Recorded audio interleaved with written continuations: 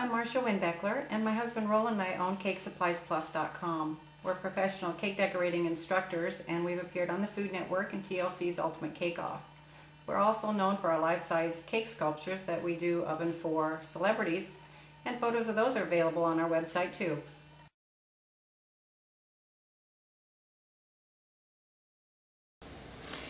I'm going to show you how to make a football cake today, and I have baked mine in this kind of doll skirt pan, and it can make several different cake decorating designs, but a football is one of them. And if you have an oven-proof mixing bowl, either the oven-proof glass or a metal one that is a similar shape, you can use that to bake your cake in. And once you have your cake baked, it will look something like this. It has a dome shape. This pan that I used comes with a center metal rod, and that helps it bake more evenly. And once you have that done, then you want to cut your cake in half. And so I have mine pre-cut here in half. And then I want to arrange it so that the two bottom pieces now come together. And so it's a shape something like this. And the higher that your cake bakes in the pan, actually the better, because then it makes a little longer football shape. In this case, I'm going to need to trim this down just a little bit to keep the proportions right. And once I get that trimmed, I'll show you what it looks like. I trimmed the top some, and then I added some little triangles of cake on the ends and sculpted those to make the points on the football. If you wanted to, you could also split this and fill it. Next, I want to cover my football cake here with some buttercream icing. And if you don't have your own favorite buttercream icing, there's a recipe here on YouTube. Just search for Winbeckler buttercream and our recipe will come up and how to make it. And it has to be a crusting type buttercream for this technique I'm going to show you to work. And I've just made it and colored it brown. You could make it chocolate also if you wanted a chocolate flavor, but in this case I've just colored it brown. And you want to make sure and stir out any air bubbles because you're going to want it to be nice and smooth. And then the next thing, after I get it smooth, I'm going to put it on my football. And I'm just going to start covering my football, and I never want the spatula end to touch the cake. And the reason you don't want that is because it will bring crumbs back up into the icing, and it makes it a little harder to keep it neater. So I just want to put on a nice coat of the brown buttercream here. And keep your shape in mind.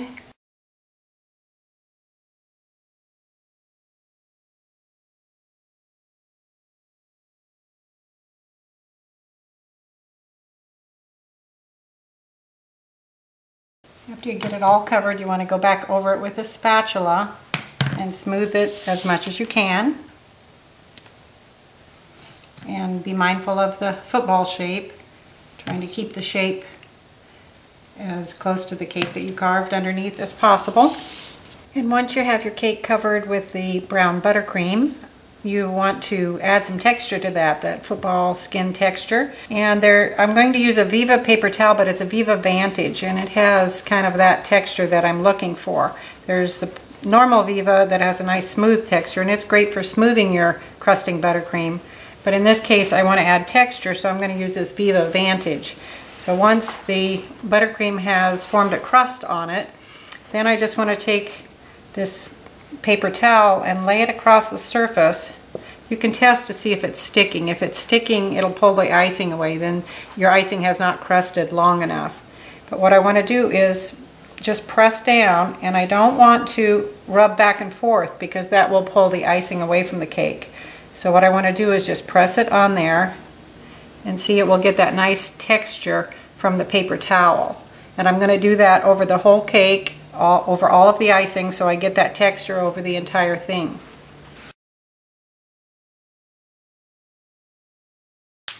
All that's really left to finish up my football cake here is to add the white stripes that are on it and the laces down the center. But what I'm doing for my stripes, since none of the flat tips are really as wide as I wanted, I'm using a 1/26 rose tip, and I've widened it out at the thin edge so that it's more of an even width. And then I'm just going to decide where I want my stripes and pipe those on.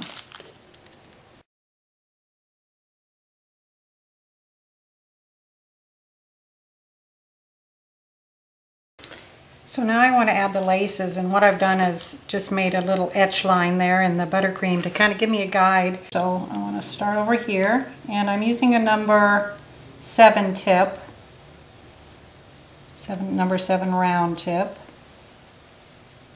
And there are 8 laces on a football, and the last 2 are kind of they're arched a little, just a little bit on the edges.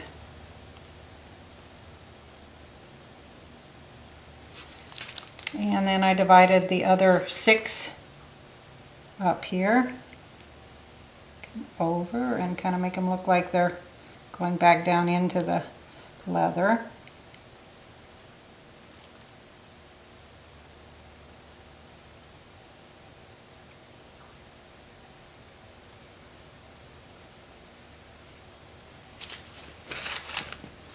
And there would be my football cake.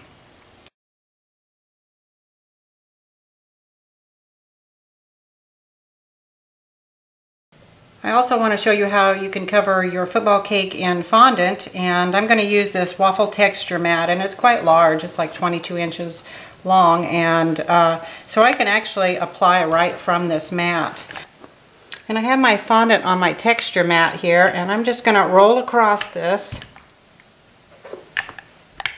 from the center out, making sure I'm getting a nice deep impression.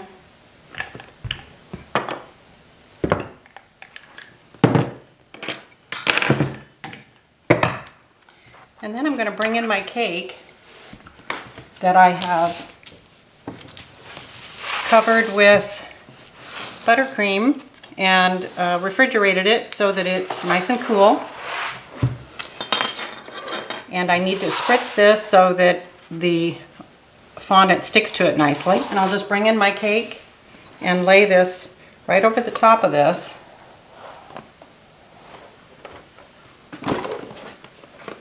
And then work out any pleats. And the way that you do that is, if there are any pleats, you just kind of pull on both sides. I want to pull on both sides of that and bring out the pleat. And I want to be careful not to work out my texture on that. And then I will just trim that up to my football shape, and I can kind of roughly trim it for now and then go back after I've worked it up to the edge of the cake.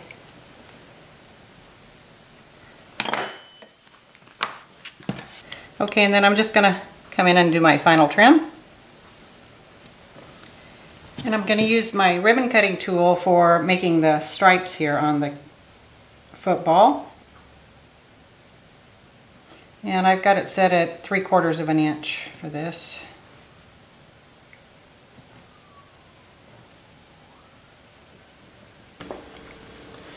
And I'll bring in my football cake, and I'm going to add a little bit of water to the back of the stripes so that they stick.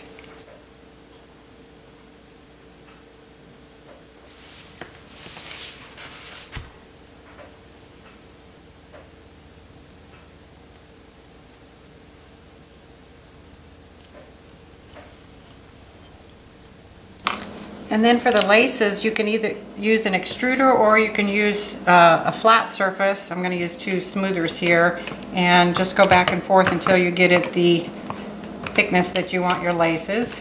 And I have a little water on the back of the laces. And once I get the laces on there, if you wanted to finish up your football with your favorite team's name or something on the side, that would look really cool too.